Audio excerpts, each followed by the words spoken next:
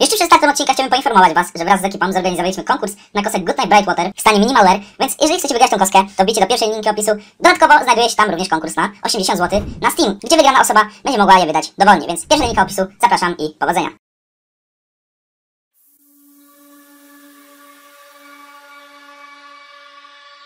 Siemaneczko ziomeczki, witam wszystkich bardzo serdecznie, jest to oczywiście Kroxxi i w dzisiejszym odcinku chciałem zaprezentować Wam akcje pro playerów, które przeszły do historii CSGO. W tym odcinku chciałem poruszyć głównie akcje związane właśnie na przykład Coldzera na Mirażu, czyli po prostu akcje, które zostały uwiecznione po prostu przez Valve, dodaniem właśnie grafiki na po prostu upamiętnienie danych akcji, więc możecie pisać w komentarzach propozycje na następne odcinki. Ja postaram się wszystkie serduszkować, czasami sobie to będę sobie wybierał. I tak, możecie oczywiście łapkę w górę zostawić, jak Wam się spodoba, 111 łapek w górę, spoko by było. No i co, zapraszam Was już do oglądania. Gambit has sent even more firepower there, bring more HP. This is so smart. Oh, this is huge. Dosia's throwing a nade into the corner just as the bomb's going to go off. They're both going to go down. Get brained on. Dosia with the last nanosecond kill, and look at the guns. Oh, AWPs, Fnatic. They're ready to shoot some ducks as they cross the middle. It's going to be a challenge, and Apex not in it. At the moment, and Popflash is coming in to allow them to take control of Connector, where FNX is trying to make a stand. Nitro down to 2 HP now, and he's going to scurry away. Then we've got Taco just holding a short angle, so it's still Liquid's round to impose on Luminosity. The team now going back to Old Faithful, and Cold might be in trouble. Yeah, there's a lot of pressure on him. He's got to hit these shots. We saw Fallen in this spot before, the same spot, but with much more utility to work with.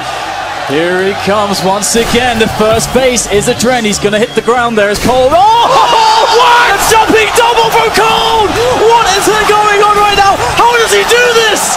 Cold has saved Luminosity with the all play. Unthinkable scenes there on the B apartments. They needed a huge play, but that was something I'm never going to see ever again. Fetish has got his foot in towards the site.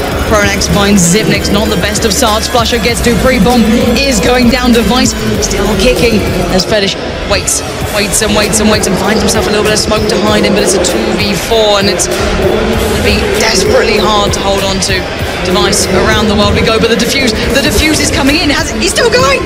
Oh, Olaf just about gets it as the flames come in, and look at the little dance of happiness.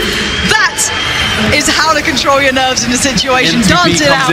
Smokes.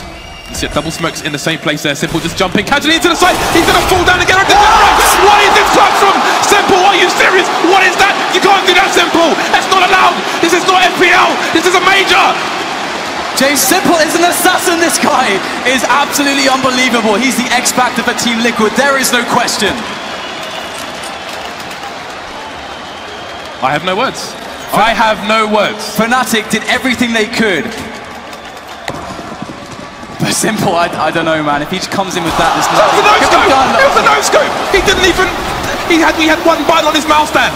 He had one button. There was no zoom. What's up, guys? So here is the game, or the map-breaking boost that won Fnatic the quarterfinals in DreamHack right now. So it's going to be a 3-man boost here. As you see, they boost one guy onto that ledge, and they boost the other person on top of that guy's head. And this is the second round in the match. LDLC is forced buying a scout, and you can see, he can see literally everything.